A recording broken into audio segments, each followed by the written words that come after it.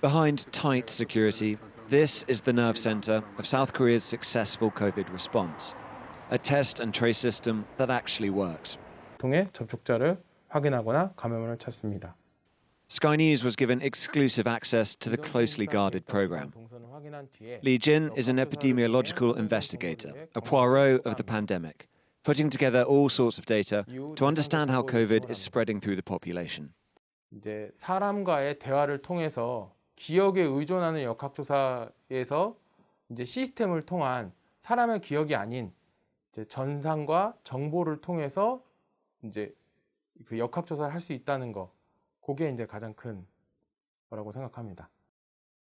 When someone tests positive for COVID-19 in South Korea, their information is uploaded into this system, which was up and running back on April the 1st. 빠르고 정확하게 정보를 얻을 수 있어서 그게 가장 큰.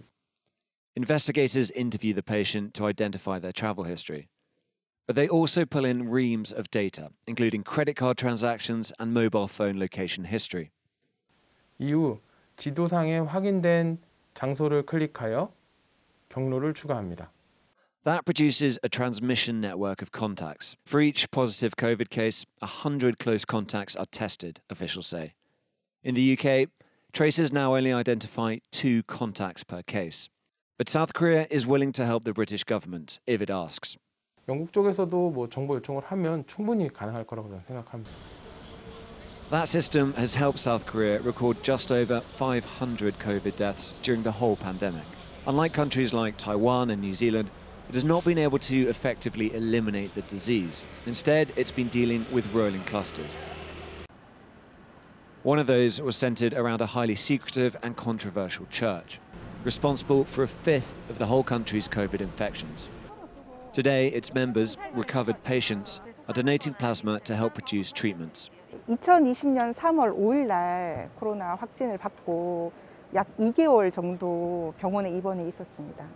The Shincheonji Church of Jesus was accused of obstructing contact tracers, and its founder has been charged with hiding information, an allegation the church denies. 바이러스를 고의적으로 퍼뜨리려고 하는 의도도 없었고요. 이에 대해서 저희들은 성도들이 집단적으로 감염된 것에 대해서 교회도 많이 당혹스러웠던 것은 사실입니다. 조사는 필요하다고 생각합니다. Illness can be turned into treatment. Mistakes can become wisdom. As the UK prepares for life after the second lockdown, it could do worse than learn from South Korea. Tom Cheshire, Sky News.